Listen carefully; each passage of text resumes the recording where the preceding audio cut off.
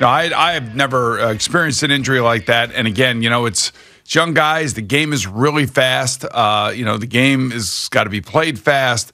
And sometimes they don't realize how fast they have to play it. And he gets in a bad situation, and it's not his fault. Maybe Brenton Buckner is just so good. He's one of the best defensive linemen in football.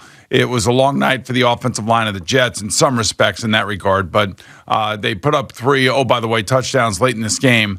And Josh Johnson has some good numbers, but by that time the game is completely 42-10. Yeah, I mean, it's right. You check it off and you say goodnight. And I will say that Elijah Moore is starting to show up more and more and more and more. And I thought he was a really good kid coming out of Ole Miss, and he was a second-round pick, and he's starting to show what we saw in college. So that's a good thing. The defensive line was. Who was supposed, according to Troy and Joe Buck last night, and according to Rob Saleh, the best defensive line Rob Saleh has ever had. I don't know about that because they basically got manhandled last night. And this game could have been a hell of a lot worse if I really felt like in the fourth quarter the Colts let up a little bit. And I look at the numbers, they're staggering, especially from the offensive side of the Indianapolis Colts, and just how they just completely dominated the game. Over 500 yards of total offense.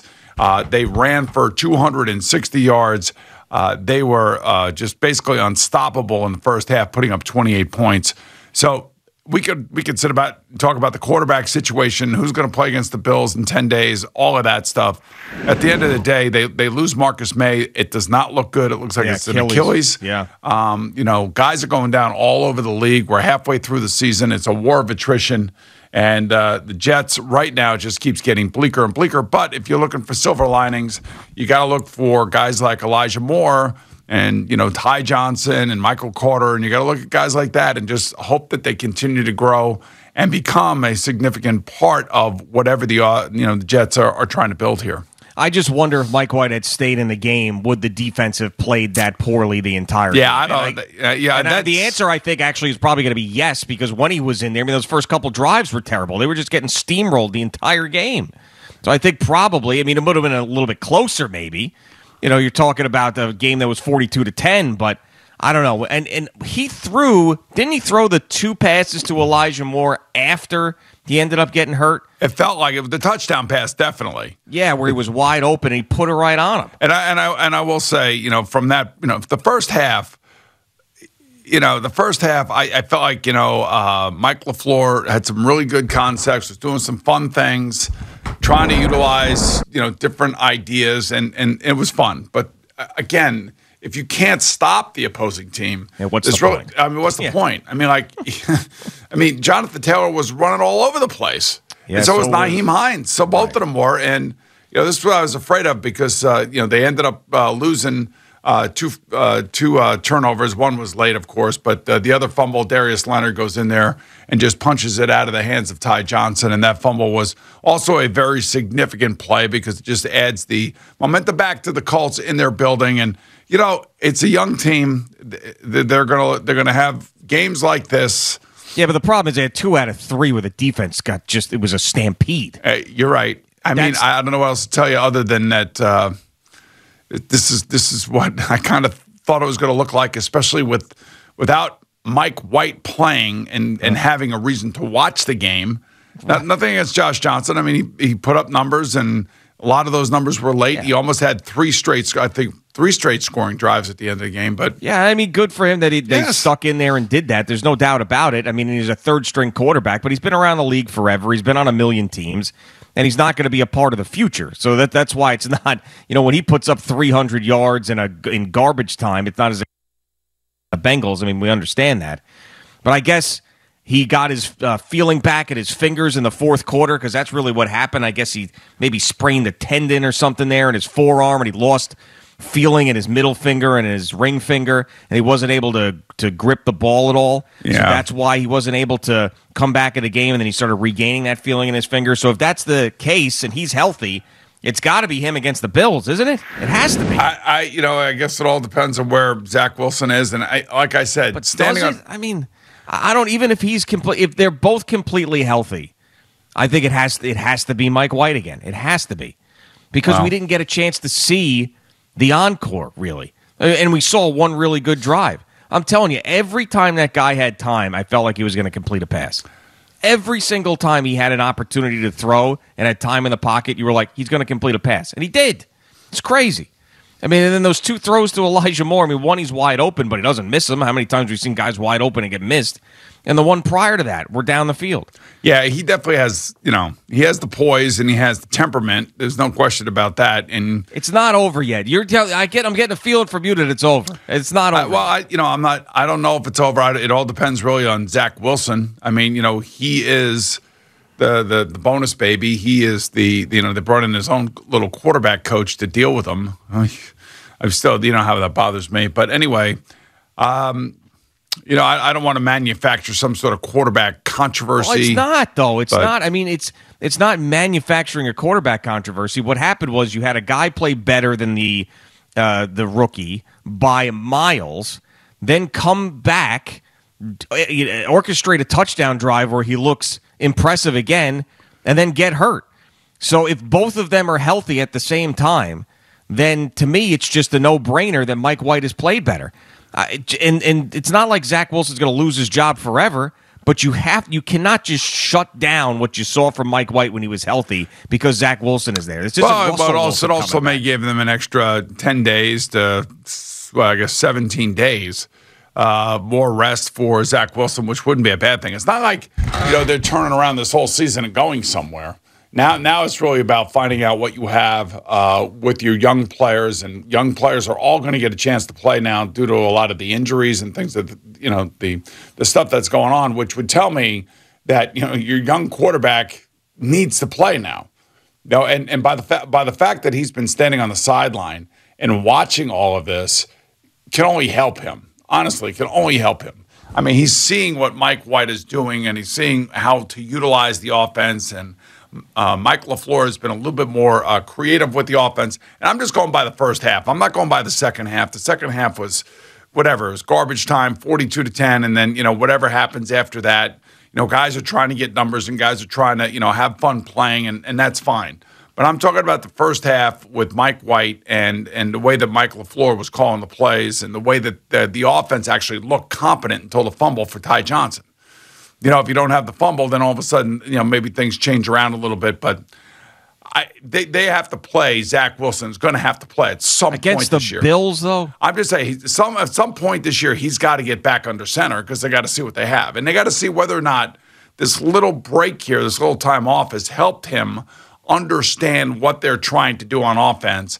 And maybe he has a different perspective, and he'll take what he has learned over the last couple of weeks back out on the field with him. If they sat here and they told us that, and they don't have to make the decision right now, by the way. They don't. I don't. Rob Saleh doesn't have to come out and say, "Hey, next week." He didn't. Yeah, I know he didn't. And they want to make sure that Mike White first and foremost is healthy. They also want to make sure that Zach Wilson is healthy. And there's plenty of time for both of those guys to finish out this season. They'll have, after the Bills, they'll have 8 games left after that? Yeah, it should be. Let's see. Yeah, 8 games after that. And the Dolphins and the Texans are easier opponents, obviously, than Buffalo is, so maybe that's a time to work them back. But I wouldn't put him back in against the Bills. I just think that's just a slaughterhouse situation. Well, I also think that with you going to the game with the Winters brothers and everybody else, that you want to see Mike White play. Without a doubt, there's a personal side of that. And, of course, I bet the Mike White over yards yesterday. Yeah. And he's out. I mean, he would have gone over. 100%. Josh Johnson went over. The Mike White would have gone over. He had 95 yards in 2 drives. Yeah. I mean, he's going to go over 253 and a half. He looked solid, man. He looked really solid. Because he's got it. The guy has got it. There's something there. And you can't shut it down now just because. I mean, think about him and how freaking frustrating that is.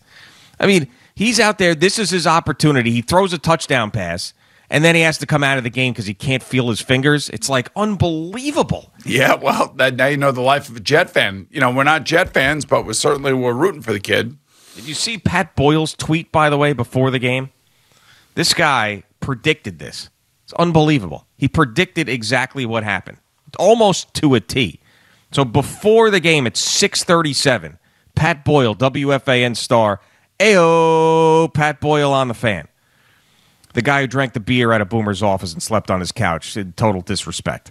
Pat Boyle tweets out, how Jets would it be if Mike White throws a TD on the opening drive, then gets hurt for the rest of the game on the second drive? Hey-o. Hey-o. Now, it ended up being Boyle. the WFAN star, Pat Boyle.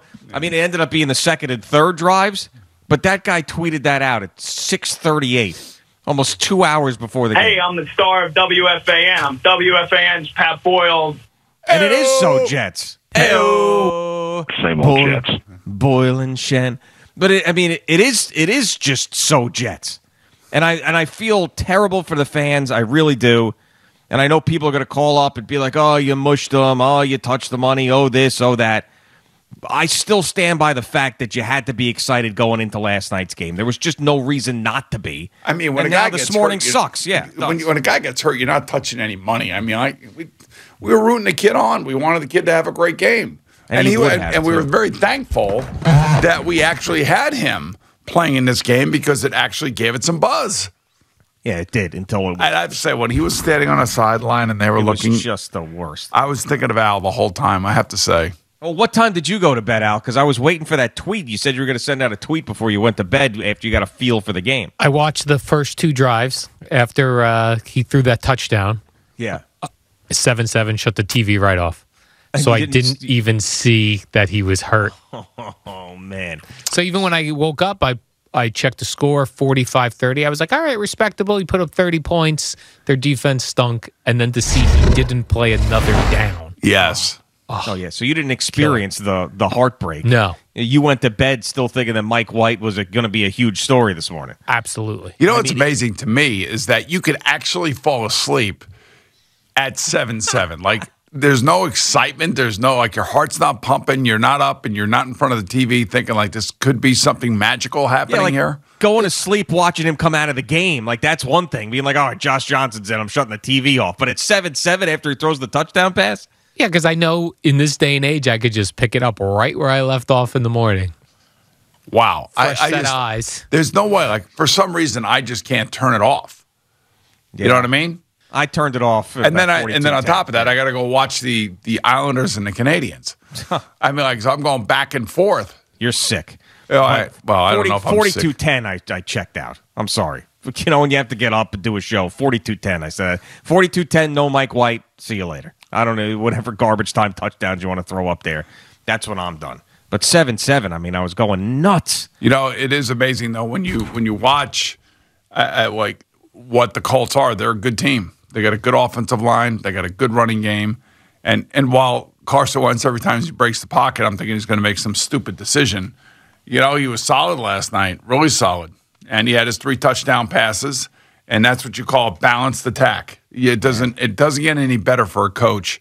And I know with the way that Frank was calling plays last night, I think he was sending a message to maybe some of his critics that they throw the ball too much or whatever. I mean, in this day and age, you're supposed to be throwing the ball.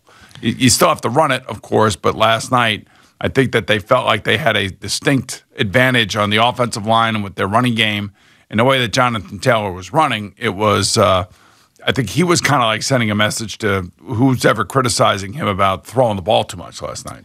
Thank you for watching. Please like, comment, and subscribe. And don't forget to hit the red bell so you're notified when we have new content.